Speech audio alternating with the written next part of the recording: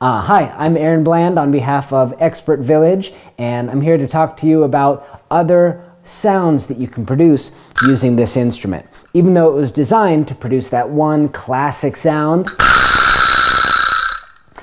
with a little bit of experimentation, I found you can also kind of get a rattle sound out of it when you play it like a tambourine, playing it back and forth.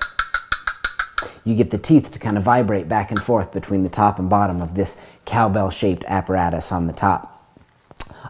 You can also do this along with that rattlesnake rattle sound by bringing the ball into the palm of your hand. Here's an example of that.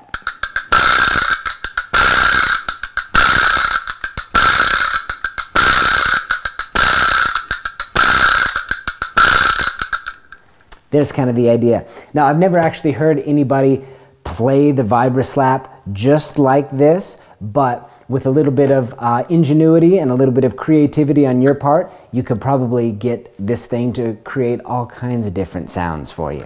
Check it out.